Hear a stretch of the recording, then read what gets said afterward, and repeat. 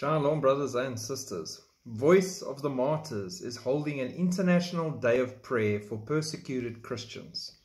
This Sunday, November the 5th, Voice of the Martyrs will be setting aside a day of prayer for persecuted Christians worldwide. On their website, they say the following: this special day is set aside as a global prayer meeting for persecuted Christians who stand as a bold witness to Christ on the world's most dangerous mission frontiers. The earnest prayers of the global body of believers testify to the unity found only in Christ. May God inspire us as we enter into fellowship with our persecuted Christian family. Voice of the Martyrs.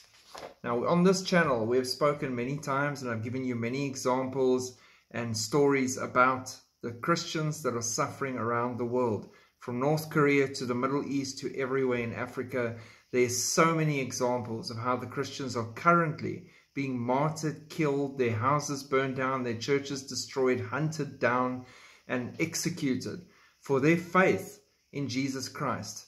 It is happening now worldwide, and so I encourage you, especially all of you who identify as strong prayer warriors, who know that that is where you find solace in the arms of God, that you take this day, November the 5th, and you come before the throne of God wherever you are, and you bring our brothers and sisters before the throne of God.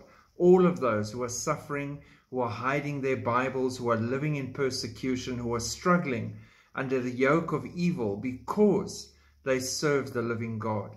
We pray for them for strength. We pray for them for courage. And we pray for the word to keep growing and spreading out wherever they are, so that more and more souls will come to know Jesus Christ and their lives be transformed.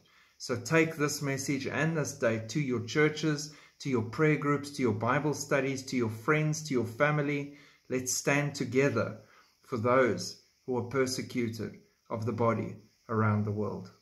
God bless. Shalom.